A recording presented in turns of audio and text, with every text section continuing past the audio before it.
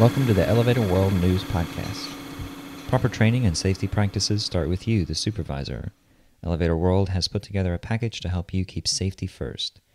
The Supervisor's Safety First package includes a Manager's Safety Notebook, the 7th edition of Safety Meetings, and the Service Safety in the Elevator Industry DVD. You will also receive a free 1-year digital subscription to Elevator World magazine when you purchase the Supervisor's Safety First package. To place your order and for more information on these products, visit elevatorbooks.com by clicking on the link in the show notes. This is your daily industry news update for November 11th, 2016. In today's news, Apex Lifts names Sunny FENTON-SCOTT Service Sales Manager, Mitsubishi Electric reports growth in the Philippines, and a funicular at Niagara Falls will be reactivated.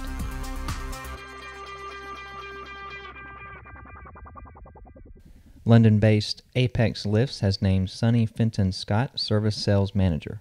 With more than 20 years' experience in the industry, he will be responsible for growing the company and meeting with prospective clients throughout the southeast UK. FENTON-SCOTT began his career in the lift industry at a large international company, going on to study for his degree in lift engineering and focus his career on the independent market. As a holder of the EOR 202 Basic Lift Safety Qualification, he will also conduct lift equipment surveys. Business World Online reports Mitsubishi Electric Division International Elevator and Equipment Incorporated, or IEEI, reports strong demand for elevators and escalators in the Philippines as public infrastructure spending is projected to increase by 14% based on the 2017 national budget. With sales currently at 800 units per year, IEEI expects to sell approximately 2,400 units over the next 3 years as it partners with large property developers such as Ayala Corporation. It has also supplied units to large public infrastructure projects such as the Ninoy Aquino International Airport in Manila and is rehabilitating the escalators and elevators in Metro Rail Transit 3. The Niagara Falls Review reports Maid of the Mist Incline, a funicular dormant since 1990 on the Canadian side of Niagara Falls, is set to be reactivated as part of a $3 million Canadian refurbishment project that includes 4 elevators in the Maid of the Mist cruise ship complex.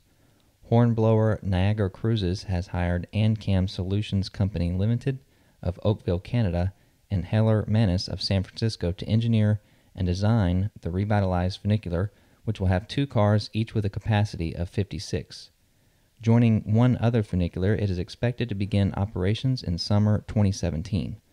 Hornblower Niagara observed the overall project promises to increase passenger capacity by 100% and significantly increase the number of rides it offers daily from the current 48. For more industry-related information, visit us at elevatorworld.com and join our LinkedIn group page. Search for Elevator World Magazine Group or click the link in the show notes.